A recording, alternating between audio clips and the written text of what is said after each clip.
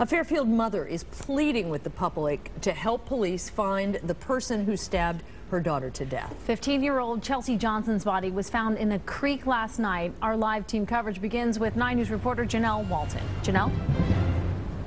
Tanya, Chelsea's mother, she was out all yesterday searching for her daughter here, including the stop here at this Amera stop where she liked to shop for snacks. They did not find her here. They found her body in a creek about a mile away, and her mother says she is so glad she wasn't the one to find her. Listen in on that desperate 911 call for help when her body was discovered.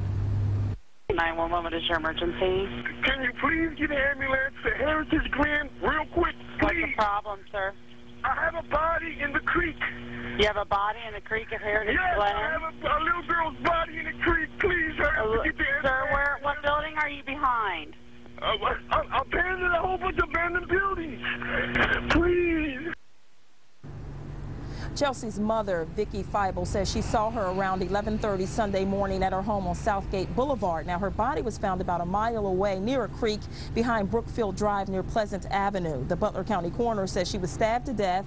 People are on alert because police tell us they don't know if this was a random attack or if Chelsea knew who did this to her. An employee at an Amera stop on Nillis Road says she came into the store with a friend around noon on Sunday, and it may have been one of the last times anyone saw her alive. And Chelsea's mother, she's simply begging for someone who may have seen something to come forward tonight to actually help police solve this murder, to figure out who killed her daughter.